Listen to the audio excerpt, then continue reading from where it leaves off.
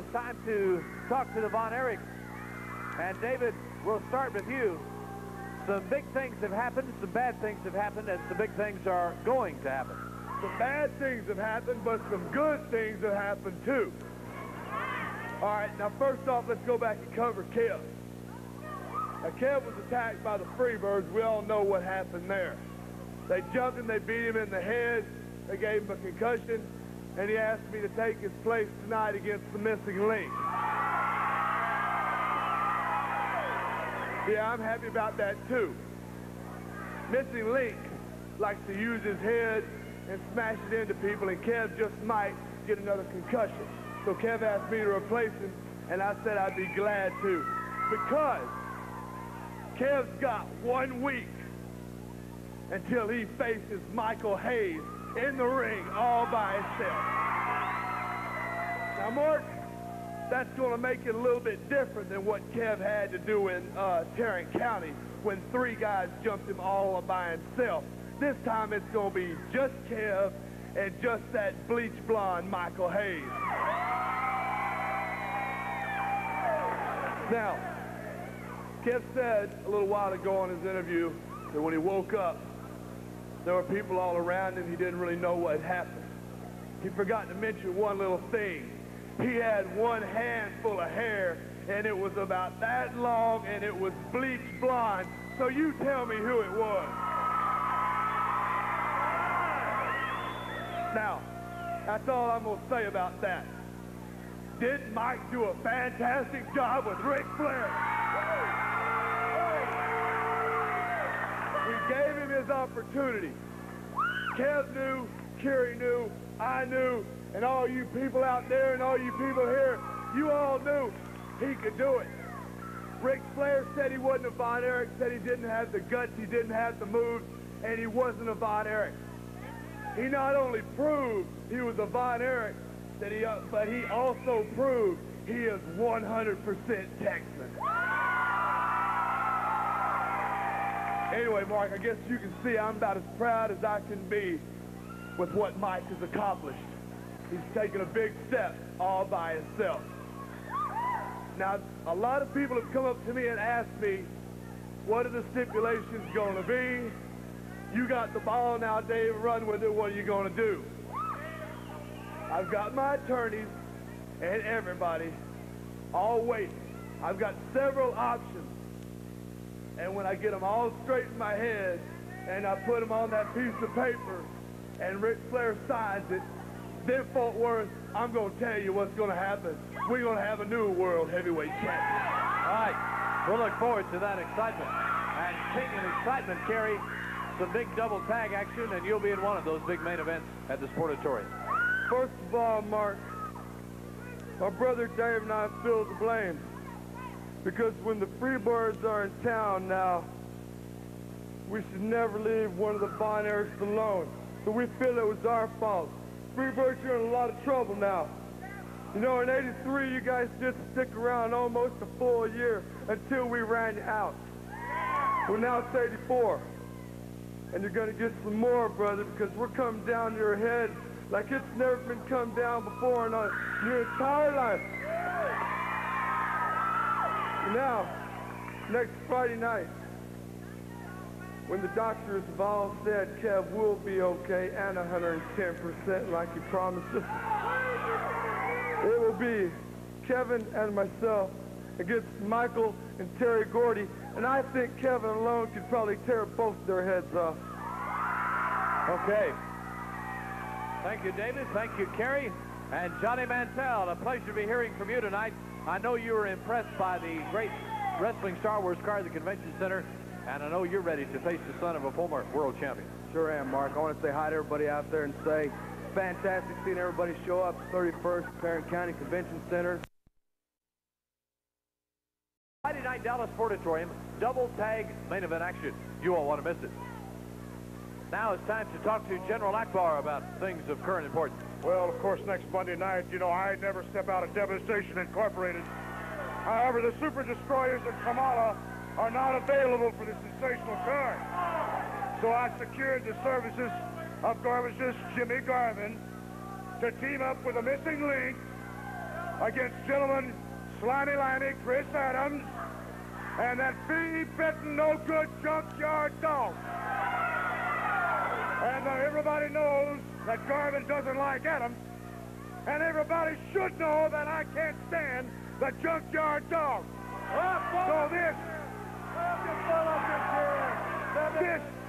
is a good time to take advantage of beating the junkyard dog right here next Monday night in the Coliseum. So be it. It's Garvin and the Missing Link against the junkyard dog and Chris Adams. And I can assure you that Devastation will certainly hold up their end. Now let's get to Friday. Now Devastation will be well represented Friday night because Kamala will be back, the Ugandan warrior. Also the Missing Link. Devastation is growing and growing, growing stronger than any organization in the history of this fine sport. And I am the leader, the general. And I'd like to say something about the Iceman. All right, Iceman, you were unsuccessful in trying to humiliate a man of my pride and distinction in the 5 minutes that were allotted to you at Tarrant County Star Wars. You know you failed, Iceman, but boy, your troubles are just beginning because I am obsessed with getting you out of professional wrestling for good, and I will, boy.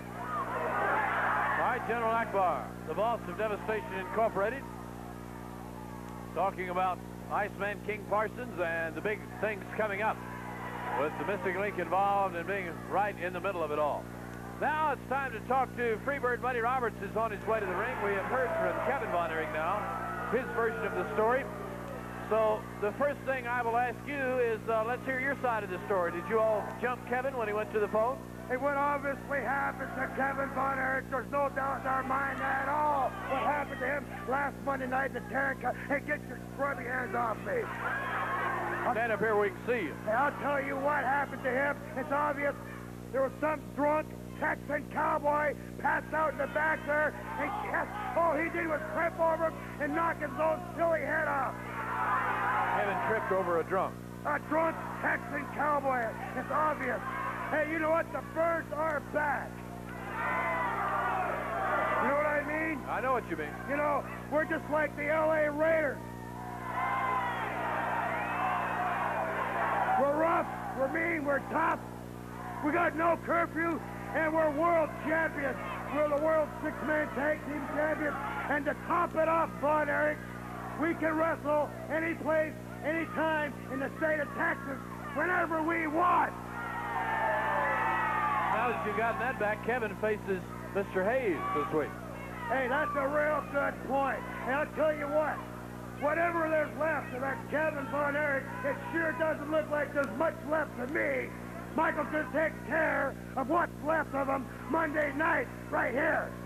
And as far as come Friday night, there's two big tag team bouts, right? That's right. Okay, there's Michael and Terry against Kevin and Kerry, correct? That's right. Okay, we have our good friend, Jimmy Garvin, teamed up with me against that little puny punk, Mike Von Erich, and that slimy Adams.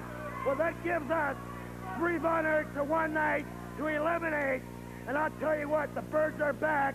If you think 83 was rough, Von Erich, wait till 84 is finished. Okay. Freebird Buddy Roberts talking about the things that have happened and the things that are going to happen. Of course, we have the big bout between Kevin and Michael Hayes coming up.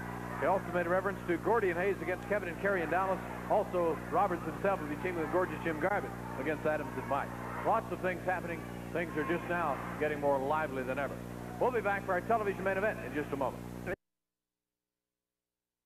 I guess it is appropriate just to have you out to tell us your version. The story, exactly what did happen at the convention center.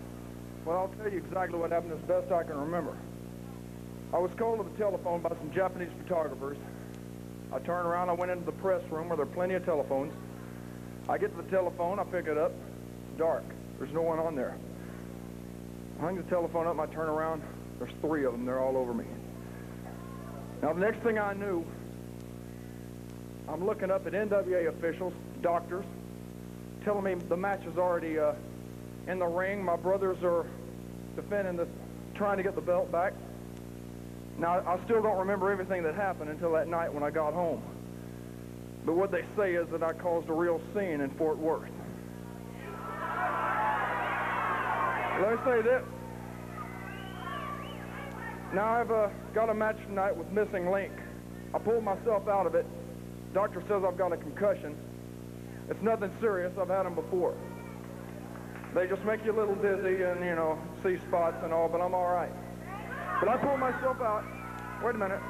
I pulled myself out tonight because I want to be 110%. Because next Monday night I've got a match with Michael Hayes. Now, folks, I want to tell you that you're going to see a Kevin Von Erich that you haven't seen before. I'm bent on revenge, and I guarantee you this. Michael Hayes, be there. All right. Should be very interesting as we hear from Kevin Von Erich about the telephone situation being jumped with the Freebirds, and you can still see some of the marks on Kevin's head. It must have been a pretty bad blow or several that he took from that altercation. We'll be back now with more exciting Championship Wrestling when Championship Sports returns at 4. And I hope you're there to see all the action.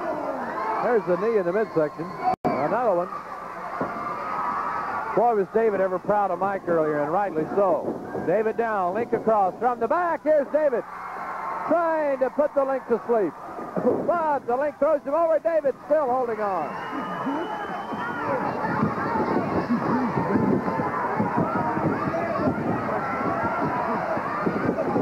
The Missing Link will roll to the ropes and outside, and David Von Erich doing a great job of being very persistent with that hold.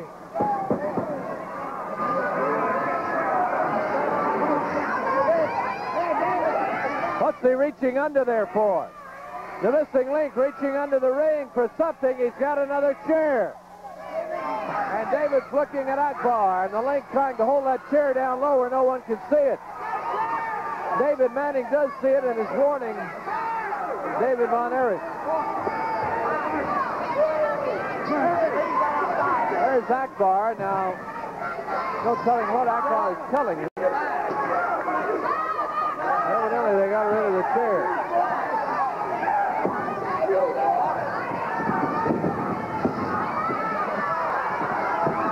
Here's David. Got him by the foot. Both feet up and down. Across the knee. An exciting bout, and it's been a great show. We're back in the Coliseum money with Kevin and Hayes highlighting that great card. Junkyard Dog. There's the count. Junkyard Dog teaming with Chris Adams against this Missing Link. And gorgeous Jimmy Garvin.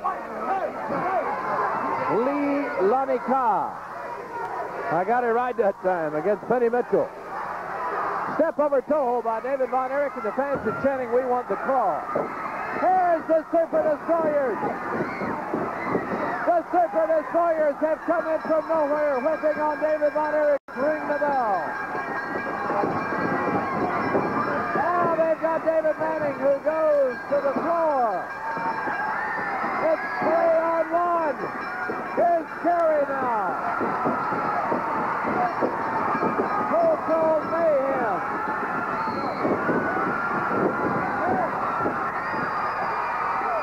And Kerry and David have chased them out, but David may be hurt.